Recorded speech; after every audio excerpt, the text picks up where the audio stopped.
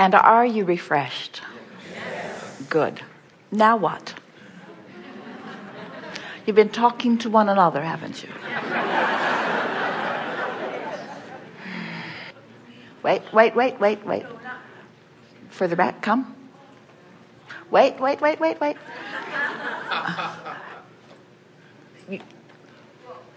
We need a very long stick.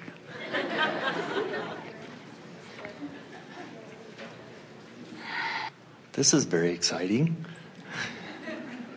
Thank you for choosing me. I have lots of questions. We have one answer. Yes. Go to the vortex next, go to the vortex next, go to the vortex next, go to the vortex next, go to the vortex next, go to the vortex next.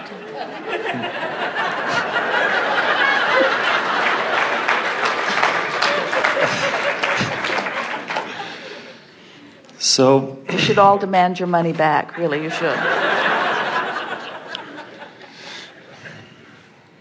So, I had an experience when I was young of kicking the bucket or dying or croaking, as you call it. And so I experienced something that I've never really been able to put into context until I started listening to you. I experienced that pure positive energy. A state of no resistance. Yes. So I know that it exists. And you don't have to go that far to find it. Yeah.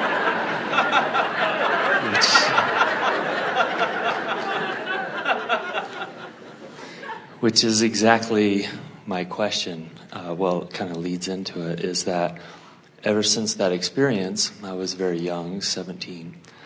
And since that experience, I've been looking for a way to find that feeling while here in my body.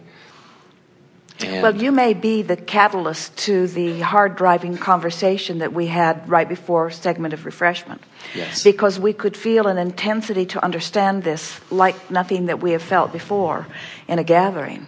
And the reason that we so want you to accept the reality of this vortex is because that's the way you're supposed to feel. In other words, humans are accustomed to thinking about being on heaven or on earth, non-physical or physical, dead or alive. And even when someone like you, who in the midst of strong resistance actually released resistance completely enough to feel the sweetness of a non-resistant state, even though you had that very real experience that no one could ever talk you out of. In other words, it was so vivid and so real, you have never been and will never be able to deny the reality of it. What it did, it set you on a quest for more like that, but at the same time you felt fearful of finding it because you associated it with death. Yes. You associated it with the releasing of the physical. And so this message that we're giving you here today, we're not asking you to release physical and come to non-physical, although that is always an option. We are asking you to understand who you really are and to just work just a little bit more consistently at finding the vibration of that. Mm-hmm. And our words help you because you begin to understand what a state of non-resistance feels like. Mm-hmm. We want you to understand the existence of the vortex and to reach for it, and at the same time, never be unhappy when you're not there. We were talking about this vortex and wanting you to move toward it, but we also want to say to you that we're not asking or even implying that it's possible for you to be in your physical form and always in the vortex. That's not the plan in your physical experience. The plan was to carve out expansion. But there's something really off if humans think that what we're saying is, here, this will be really good. It will tie so perfectly into what you're reaching for. we can feel that you all are understanding this vibrational being that we know that you are, and we are convincing you that you are. You're coming to recognize that. And yet here you are, rooted in a physical experience which is necessary for all of this expansion. It all fits together in this big picture in such a remarkable way. When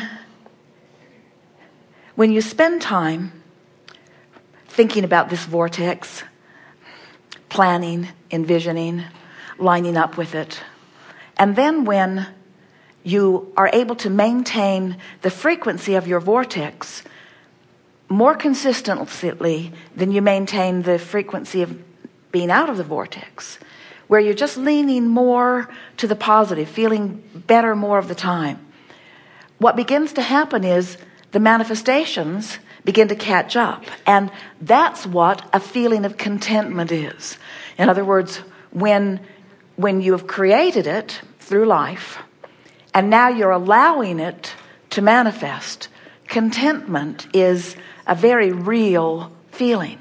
But you experienced contentment in the most extreme sense of the word in that death experience with no manifestation. In other words, it was just absence of resistance. So if we can convince you that the contentment you seek is about a vibrational thing, not about a manifestational thing, then you've got it. And then the manifestational things have to follow. In other words, we're not trying to teach you to not be physical, and we're not trying to talk you out of your manifestations. We're just showing you the fast way to all of the manifestations that you want, and the only way to the joy that you want. So here's a test for all of you. What do you want more? Joy or manifestations? Good answer. Really good answer. Now, let's take it further. What do you want more? Joy or manifestations? Joy. Do you have to make that choice? No.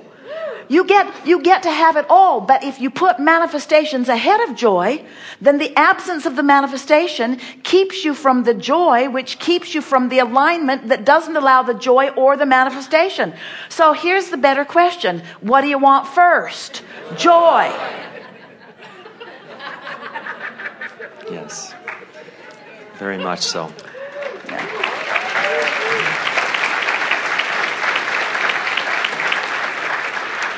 And that's what I feel like my gift, your gift to me has been, is that I get that now. And so now you don't need to fear going to the vortex.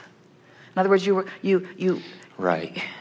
And for a long time I did. It's a very common thing. People have this experience and they actually feel resentful of the paramedics that resuscitated them. It was so good there and you brought me back here? Very common. I felt a bliss I've never known and you brought me back into high school?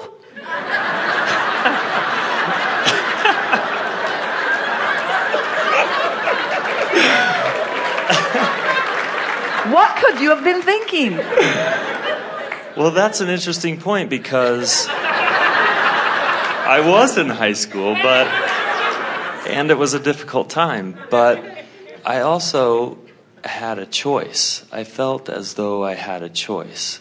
Well, you always have a choice, but here's the thing about that choice.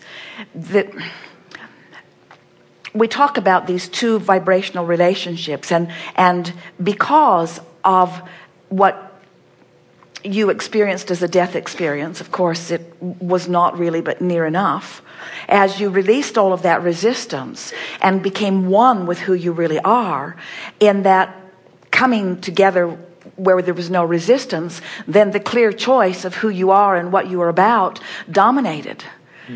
You see, and this is the thing that we're really getting at all the time as we're talking about this alignment, is that it is so blissful to be in the absence of resistance. It's just such a nice place to be. Yes. And something about being human and physical makes you think that you have to struggle. You teach it to each other.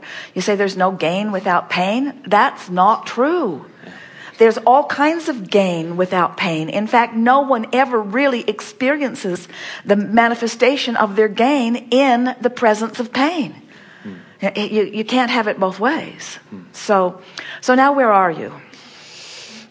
Well, I am in a very good place, and we mean we can feel that, but we mean in terms of this conversation. So where is it now come to for you? You get it that there is no death. You get it that you can be physical and without resistance. And you see, this is another really interesting thing that most humans don't get. They think it's either dead or alive. They don't realize that it's non-physical and physical, and that when the two are really in alignment, that's when true life is being lived. Right.